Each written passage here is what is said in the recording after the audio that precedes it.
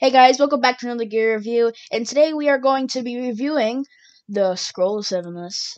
And if you guys want to know what the code is, then the code is 125013830. And yeah, it's really OP gear. It releases a string of balefire, which is pretty nice. The average price is 6,000. Um, And yeah, so let's test it out. Okay, so it does lots of damage. So if you were to shoot someone, it does an insta kill, and also it can break blocks. See how the mech is completely gone, which is crazy because this right here.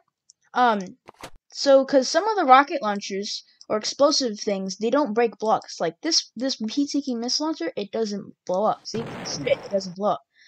But when I shoot this at it, it blows up. So yeah, that's one of the features, and also it's also very useful to get people when they're flying, especially when you also have magic carpet. So when you're flying, right? So pretend there's a guy here, just quickly, so you can just quickly shoot something, like shoot the person, and then you can quickly get back on your magic carpet before you fall to the floor, and that makes it really effective for gear fighting.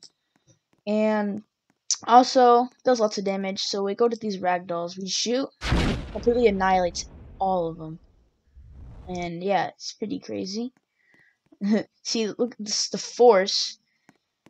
The force of the impact made it stuck into the invisible wall. That's crazy. Yeah. So that's basically what you can do with it. It has a pretty cool cooldown. I'd say maybe 3 to 4 second cooldown. And there you go.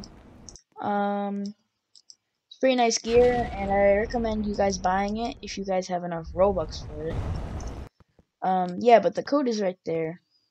And uh, I hope you guys enjoyed this little gear review, and if you want, comment down below to see what gear you want next.